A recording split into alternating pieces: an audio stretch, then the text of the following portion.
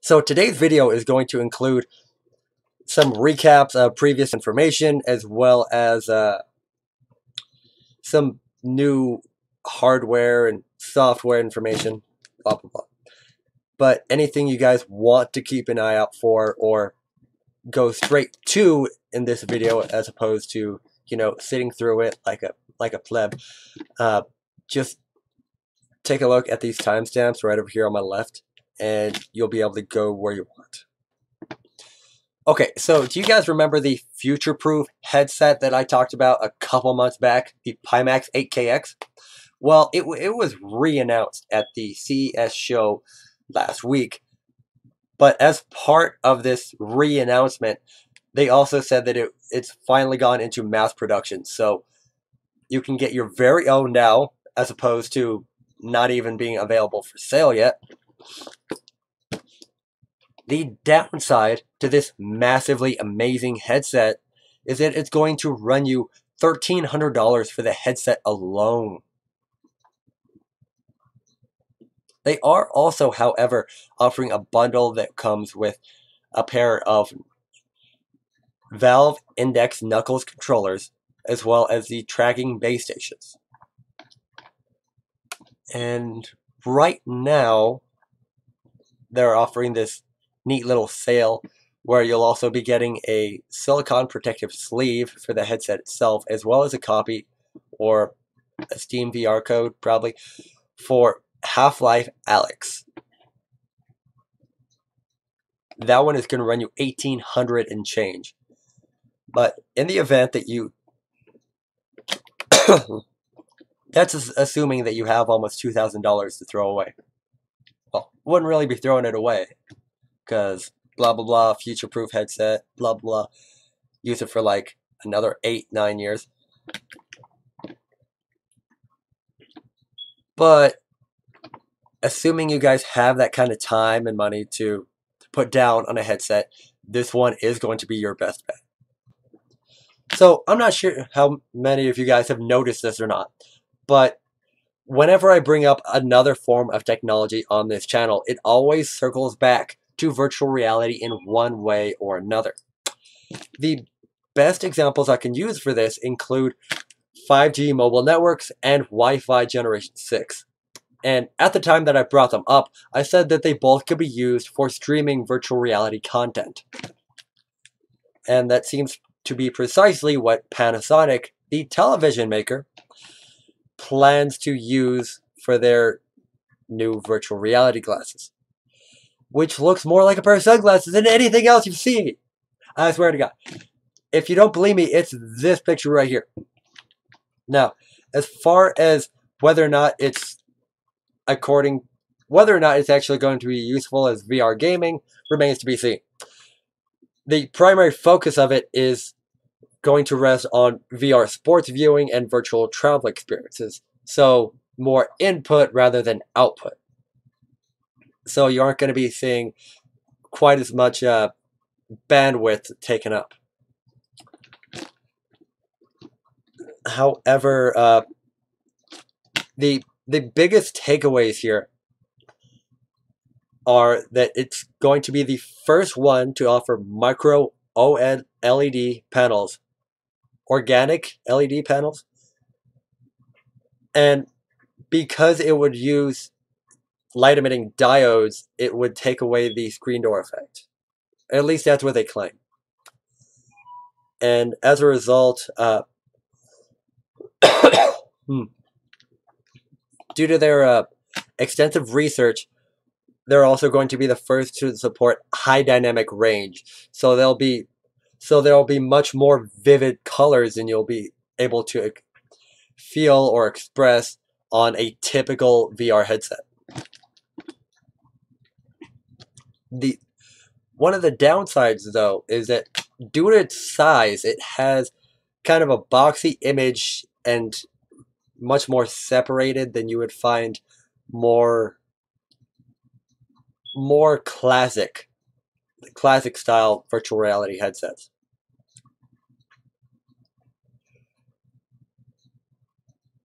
And on top of that, although it's although it's lighter in a sense, it's far more front heavy than you would find most typical headsets to be, as the typical one is going to be more in a halo style, where it's going to be a lot more balanced than you would find these things.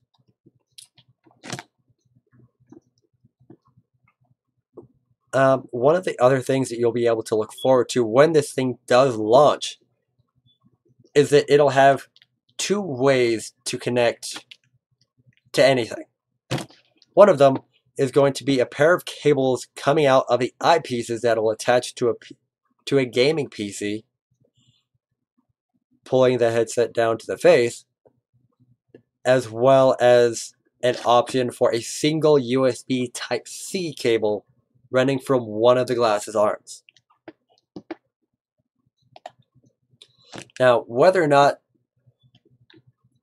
not those pairs of cables would actually provide power to the glasses remains to be seen. And there's nothing in this interview that would suggest as much. But because of what the USB-C is, that is not only an information transference cable, but also power transference, we might be able to see something along those lines while using the USB Type-C option, assuming that ever actually launches as well. However, The Verge did in fact see a non-functioning prototype that saw that very same option. So, we should see some very high quality sunglasses or VR headsets coming out of Panasonic in the near future. Now, the next thing we do have to contend with is augmented reality glasses. For those of you that aren't already aware of what augmented reality is, an excellent example of this would be Pokemon Go, where you could see maybe Charmander sitting on your kitchen stove, and you throw your Pokeball right at him so you can catch him and keep him and battle all your friends and neighbors and pretend to have a good time. And you know, maybe he'll actually burn up your homework every once in a while. Wish you do mine. Anyway, that is essentially what augmented reality is. Using the backdrop of the real world to add virtual objects on top of it.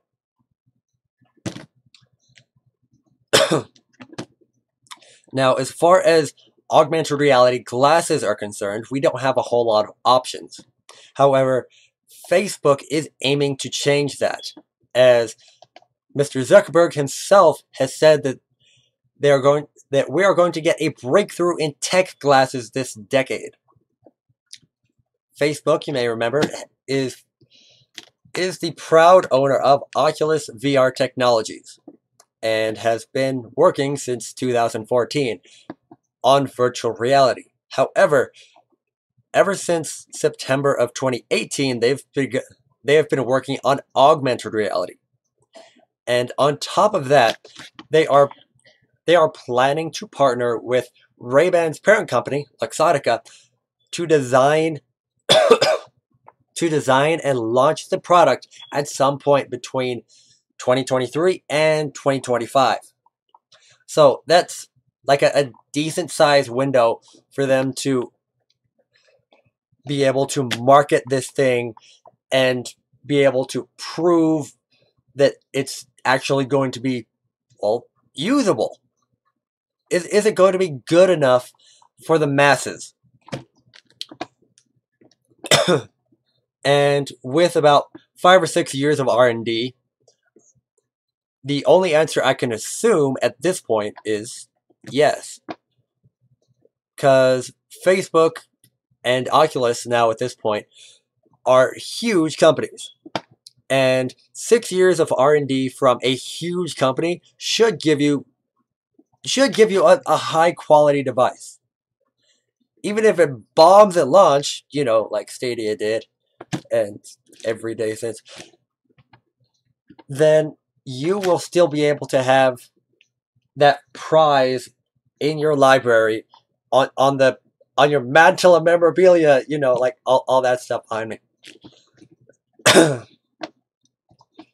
But they do have one or two competitors. And their biggest competition right now is a company called nReal, whose $500 augmented reality goggles look strikingly similar to a pair of sunglasses.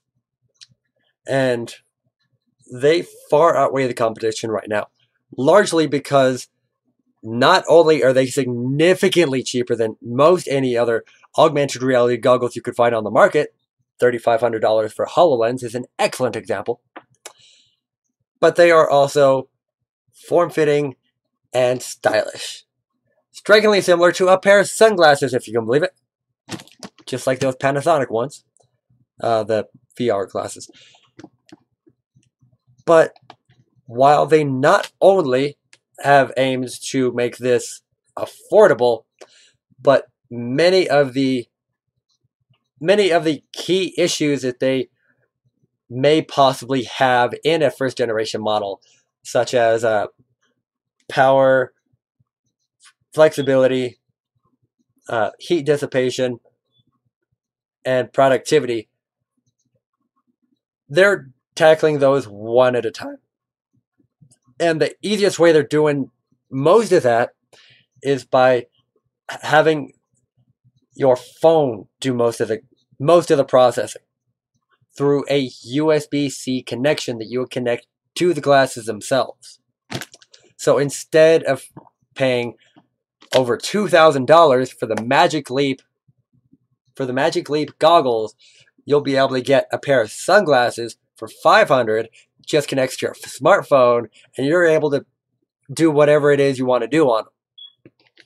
And because they're as cheap as they are likely to see far more